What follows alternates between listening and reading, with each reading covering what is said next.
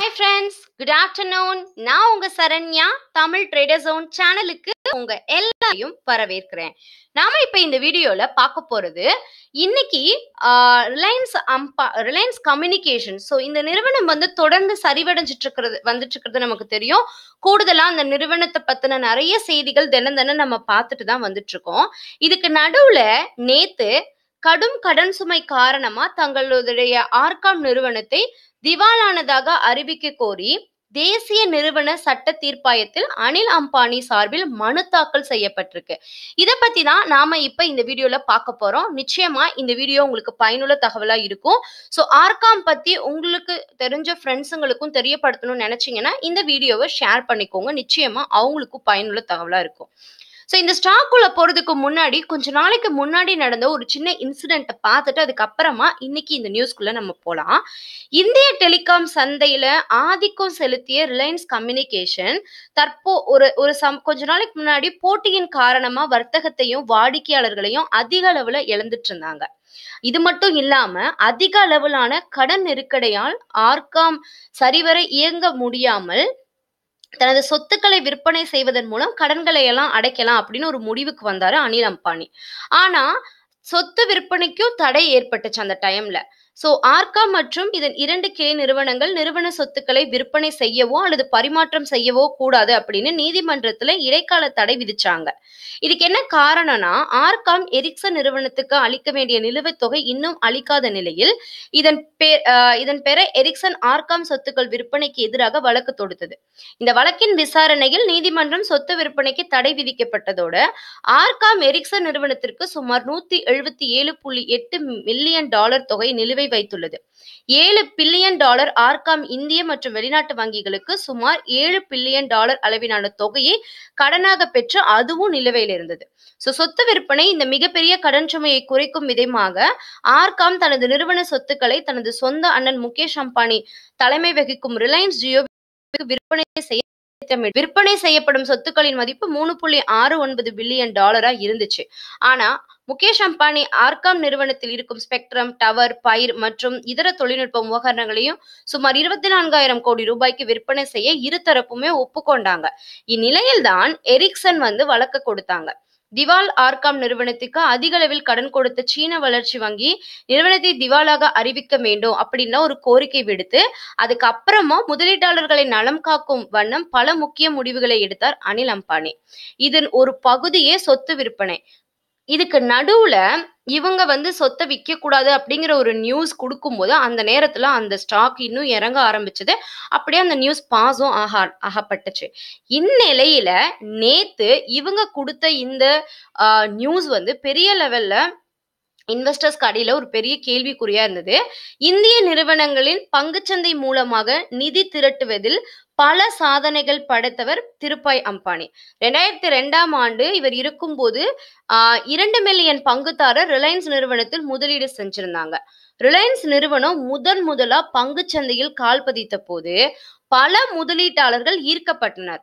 அன்று ரிலையன்ஸ் நிறுவனத்தில் சிறிய முதலீடு செய்தவர்கள் எல்லாம் இன்னைக்கு கோடீஸ்வரர்களா இருக்காங்க அப்படின்னு சொன்னா அது நிச்சயமா எல்லாருமே ஒத்துக்கிட்டு தான் ஆகணும். ஆனா இப்படி இருக்கிற சூழ்நிலையில அனில் அம்பானியின் ரிலையன்ஸ் நிறுவனம் கடன் சுமையால் திவால் ஆகியுள்ளது. வங்கிகளில் பெற்ற $7 மில்லியன் கடனும் மற்றவர்களிடம் பெற்ற கடனும் இன்று அனில் அம்பானியை பாதாளத்துக்கே தள்ளிருச்சு அப்படின்னு பெரிய லெவல்ல நியூஸஸ் மீடியால பரவிட்டு இருக்கு.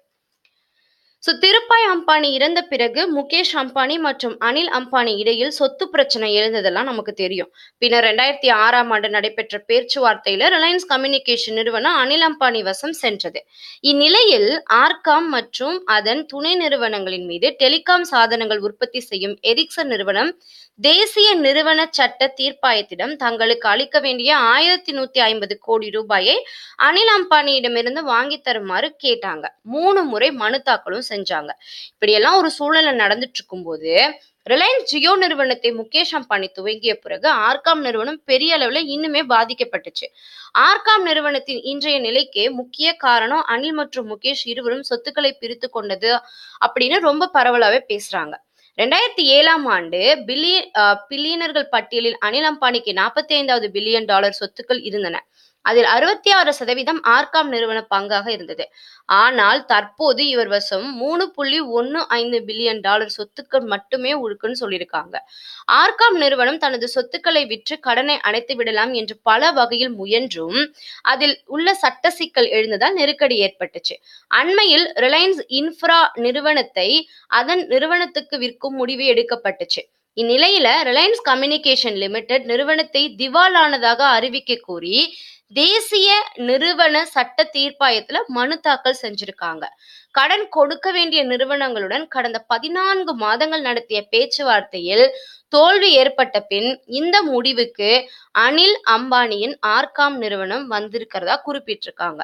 அனில் அம்பானியின் மூத்த சகோதரர் முகேஷ் அம்பானியின் ஜியோ நிறுவனத்தின் பிரம்மாண்ட வளர்ச்சியை அனில் அம்பானியின் ரிலையன்ஸ் கம்யூனிகேஷன் லிமிடெடின் தொலைத்தொடர்பு வர்த்தகத்தை முடுக்கிவிட்டது அப்படின்னு பெரிய லெவல்ல பரவலா பேசிட்டு இருக்காங்க. இப்ப இந்த ஸ்டாக் உள்ள வருவோம். நான் இந்த ஸ்டாக்கோட ஹிஸ்டரி எடுத்திருக்கேன். 2006ல இருந்து இந்த பங்கு தொடர்ந்து நல்ல ஒரு growthக்கு போயிருக்கு அப்படின்னே சொல்லலாம்.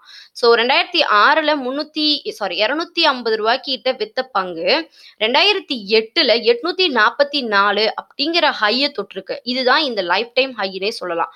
அதுக்கப்புறம் தொடர்ந்து சரிவடைய ஆரம்பிச்ச இந்த பங்கு 2009ல 131 ரூபா அப்படிங்கிற லெவலுக்கு போயிட்டு அதுக்கப்புறம் கொஞ்சம் ரெக்கவர் ஆகி 347 வரைக்கும் ஹை போயிருக்கு 2009 ஜூலை மந்த்ல. அதுக்கப்புறமா தொடர்ந்து இறங்க ஆரம்பிச்ச இந்த பங்கு இன்னைக்கு கிட்டத்தட்ட 11 ரூபா 50 பைசா அப்படிங்கிற லெவல்ல ட்ரேட் ஆயிட்டு இருக்கு. ஸோ இந்த நிறுவனம் வெள்ளிக்கிழமை முடிந்த ட்ரேடிங்கோட எண்ட்ல 1.5% மேல டவுன் ஆகி 11 ரூபா 55 பைசா அப்படிங்கிற லெவல்ல இருக்கு. இதோட மார்க்கெட் கேபிட்டல் 3208 கோடி. ஸோ இதோட book value, stock, dividend yield எல்லாமே ரொம்ப நெகட்டிவா போயிட்டு இருக்கு அப்படின்னே சொல்லலாம். ஸோ இப்போ வந்திருக்கிற இந்த நியூஸ் திங்கட்கிழமை மார்க்கெட்ல ஆர்காம் மேல இன்வெஸ்டர்ஸ் எப்படி இம்பாக்ட் ஆவாங்க, கிடைச்ச விலைக்கு வித்துட்டு போயிடலாம்னு நினைப்பாங்களா, என்ன விஷயங்கள்லாம் நடக்க போகுது அப்படிங்கிறத நாம பொறுத்து இருந்து தான் பார்க்கணும். ஸோ ஆர்காம் பத்தின உங்களோட வியூவை கீழே இருக்கிற கமெண்ட்ல மறக்காம மென்ஷன் பண்ணுங்க. ஸோ இதுக்கு முன்னாடியே நான் பல வீடியோல சொல்லியிருந்தேன் ஆர்காம்ல இப்போதைக்கு இன்வெஸ்டர்ஸ் இன்வெஸ்ட் பண்ண வேணாம், நம்ம வெயிட் பண்ணலாம் அப்படின்னு சொல்லிட்டு. ஸோ இன்னும் நாம இந்த நியூஸ் எப்படி இம்பாக்ட் ஆக போகுது, இதுக்கு செபில என்ன ஆக்ஷன் எடுப்பாங்க, இன்வெஸ்டர்ஸுக்கெல்லாம் இப்போ ரிலையன்ஸ் கம்யூனிகேஷன் ஸ்டாக்கை ஹோல்ட் பண்ணி வச்சிருக்கிறவங்களுக்குலாம் இவங்க என்ன மாதிரியான பதில் கொடுக்க போறாங்க அப்படிங்கிறது எல்லாமே நம்ம வெயிட் பண்ணி பார்க்கலாம்.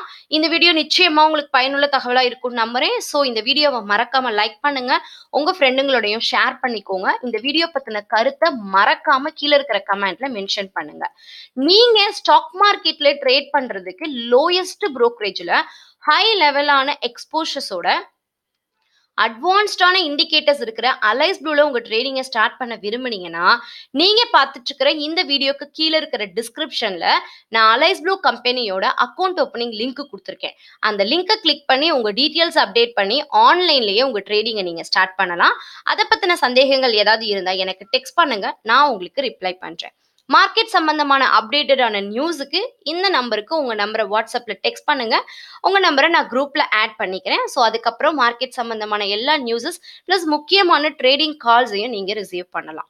Once again thank you so much. இந்த வீடியோவை இவ்வளோ நேரம் பொறுமையா வாட்ச் பண்ணதுக்கு. இதே மாதிரி பயனுள்ள தகவலோட அடுத்த வீடியோல உங்களை சந்திக்கும் வரை உங்களிடமிருந்து விடைபெறுவது உங்கள் Saranya. Have a great day and once again thank you so much.